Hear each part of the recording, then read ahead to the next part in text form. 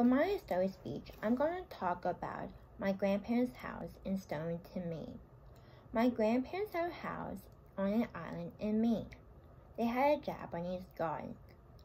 I really enjoyed going there because there are rocks on the ocean. On the rocks, we can see the lobsterman boats go by. While climbing on the rocks, we collect sea urchins. We found starfish and crabs. We can see the foxes up close to the house. When my sister and I were little, my grandmother would always say that the fairies were living in the woods near their house. My grandma always made lunch for my sister and I and would eat lunch on the rocks. My parents would make a treasure hunt for my sister and I to celebrate our birthdays. My parents would hide toys and gifts underneath bushes and trees.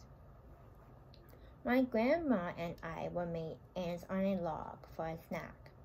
Ants on a log is where you put peanut butter on a piece of celery and raisins on top of the peanut butter. My grandpa had a pottery studio down in the basement, and he had a wheel for making pots, mugs, and bowls. He taught my sister how to throw a pot on the wheel. My grandparents took my family and I to one of their friends' house who taught us how to write in Japanese. My sister and I made sculptures of our dogs out of pine cones, lobster claws, and sea urchins. My grandpa had a boat.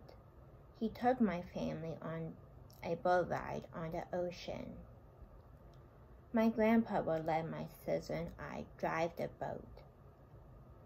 My parents took me and my sister to Blue Hill to touch some starfish, crabs, clams, mussels, and sea anemone.